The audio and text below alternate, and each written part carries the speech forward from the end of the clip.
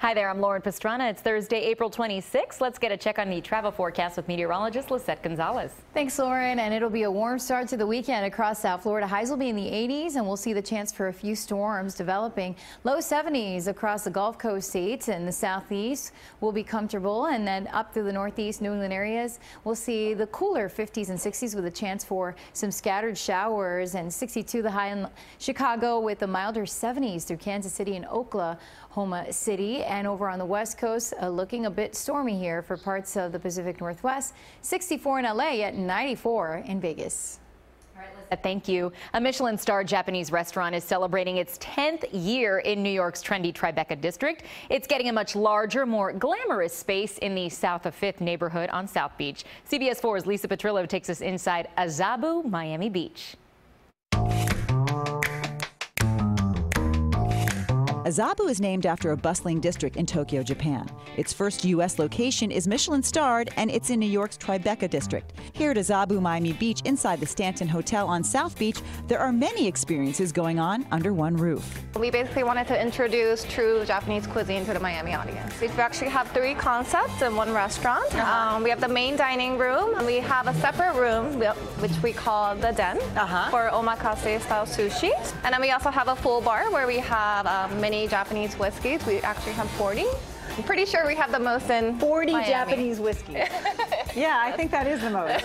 The main dining room is relaxed and inviting with subtle hints of Japan throughout, like this bonsai tree. We went with, very organic, lots of wood, and then our theme color is actually Japanese indigo. Okay. So we have a lot of blues and indigos in this room as well. Like as in these little plates here? Exactly. Yeah. There's a full Rabata seating counter allowing guests to watch their dinner cook on the Rabata grill.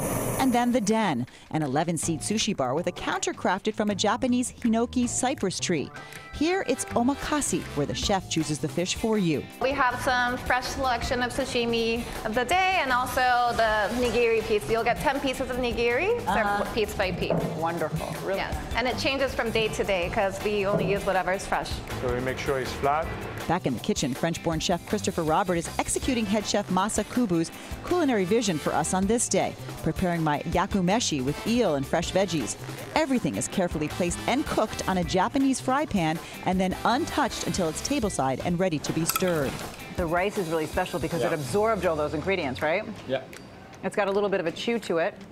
Chef's lobster tempura with a crispy boo-boo rice cracker and spicy mayo is simply elegant. Because this is really good. I love the boo-boo harari on the top. Right? So the rice crispy. The rice crispy on the top. It's a lobster rice crispy treat. The whole sea urchin thing is freaking me out. And then the dish I'm most afraid of, avocado uni. It's sea urchin inside warmed avocado. But once it's plated, my fears melt away. By the way, it's really smooth. Really It's good. not fishy. It's smooth, and there's a definitely creamy is the word. Yeah. And it's got some heat in it. Super tasty. Super tasty. I'm all about the avocado uni.